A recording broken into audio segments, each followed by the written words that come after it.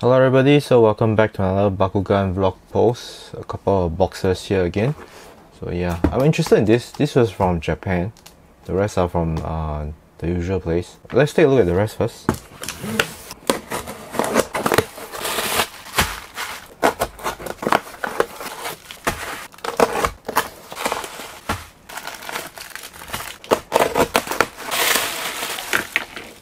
Okay, the last box.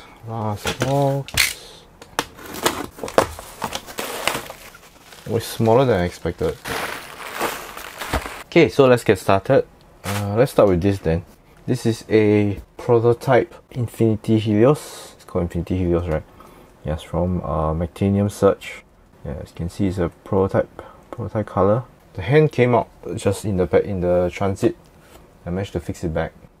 As you can see, it's a prototype Infinity Helios. It looks pretty nice.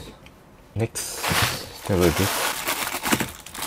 Yeah, so this is one of the prototypes. I think I don't have a copy. This is a blue color version of Crustillion. Remember Crustillion?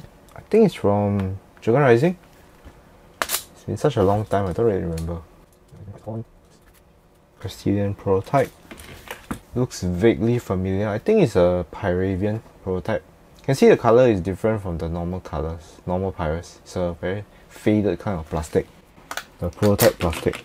Yeah, this is a Pyravian. I've got a number of these, but all in different colors. My first one is red.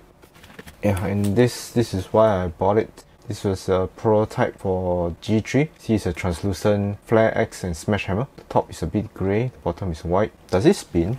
Yeah, it fits. Let's take this out. Oh, it does spin. It's a bit tight. It's a bit tight. Oh, there's no cuts there, so it won't open. Yes. Yeah, it's the same ones as I got previously. You can tell it's a prototype because the outer plastic is opaque. Usually the outer plastic is some sort of translucent color, like yellow or black or brown or something. This is fully opaque. Only the prototypes have the opaque. Is it a typical flywheel? It looks a bit too yellow to be the standard ones they use. And of course this Flag Smash Hammer. I don't think I've seen a translucent version before. Yes, so this is a prototype Mantit. I think this is the prototype of the one in the Bakugan. You know, the Bakugan was one of the first ones to appear. This Bakugan, which came with Mantit. Okay, what is this? Oh, this. So I was missing this when I was doing my compilation for my website, the Bakugan library. I realized that I didn't have Darkest L tier. So this seller was selling in a set for a relatively okay price. There's a couple on eBay which is ridiculous amounts. Yeah, but this is the L tier set, Darkest L tier set. Yeah, so I was missing this. Yeah, it looks very nice, right? They have a very interesting color scheme for L tiers. The only one that has this very interesting color scheme. And this, of course, is the wired. Comes as a set. Interestingly, this is much easier to find than this. Not sure why, but yeah.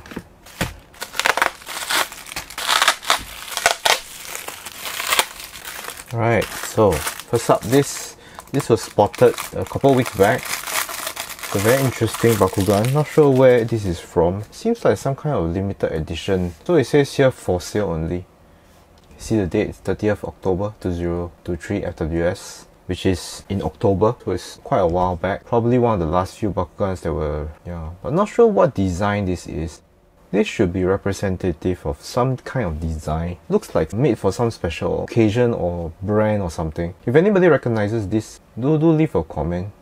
Yeah, because it seems very, very unique. I'm guessing this is some kind of a limited edition. Yeah. Anyway, yes, pretty unique and quite expensive to get. So yep, that's one.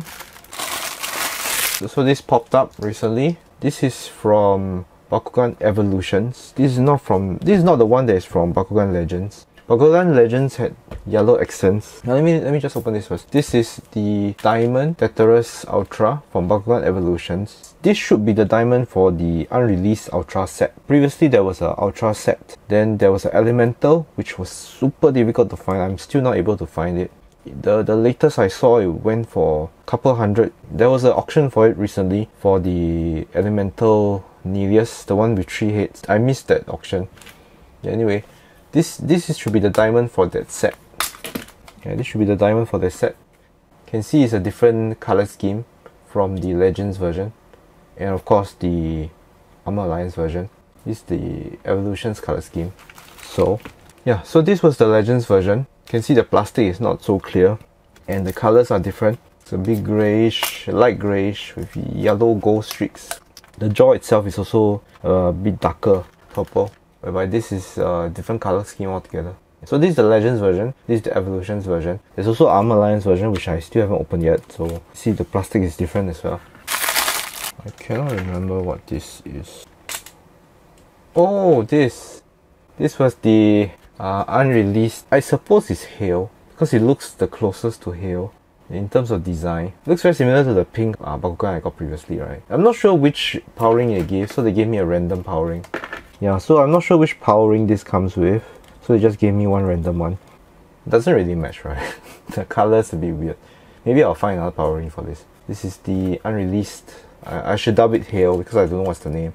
This was not even in the checklist, so probably it's a very early prototype. See, the plate is like, looks like a copper kind of color. This bottom is sort of prototype because I've never seen this color yet. Yes, very interesting. Unreleased stuff. Oh, and this Galactic for Wave 4. I just thought I'd get another one. Very few of these are available actually. I never see a lot of these available. This is the Galactic Trox. Yep, Galactic Trox. Yeah, I just thought I'd get another one. Yeah, pretty nice. I like Galactic Trox. The Galactic stuff is interesting. Oh yeah, I still have all of these, right? Okay, let's take a look at these. Okay, let's take a look at this. This is from Japan. I saw it from an auction. Originally, I didn't have any intention to buy, but I was seeing, I mean, it wasn't that expensive. So, yeah, I just decided to bid for it, and surprisingly, or rather non-surprisingly, I got it because nobody else was interested in it. It's very light. It's a plastic cup. It's one of those, you know, children's cups. Yeah. See? Before you say this is like a self-made kind of cup, let me show you the brand. So the brand is this by this skater.co.jp. This is a pretty well-known brand in Japan, whereby they made all these merchandise. So I was trying to look for this in their inventory list on the website, but I guess this is just too old. They probably have purged it from their database or something. And then you can see it's a Bakugan, Battle Brawlers, New Vestroya. So this was during New Vestroya. See Bakugan 2. No, was there a figure? Yeah, there's a figure of Neo Dragonite here. Very, very interesting. Yeah, I'll put it back later. Oh, it comes with, what is this? This is Namae. Oh, the name. It's really a children's cup. It's for you to write your name and paste on it. Bakugan LLP. Wow, what is this? See, it's a recognized logo, whatever this is. It's like a Transformer logo. Yeah, you can see it's Dan. You can see he's rolling Neo Dragonite out to form the final figure. It's not a sticker or anything. It's printed onto the cup. Yeah. You can see a serial number and all that. It matches the label KE-4, made in Japan. Can withstand 140 degrees, 200 milliliters for the volume. Yeah, it's very interesting. So it's like a children's cup, Bakugan children's cup. So I'll probably keep it. It's just a collectible. Yeah, it's a collectible at this point in time. I don't want to break the plastic. Who knows how many more of these are in circulation? I doubt there are any.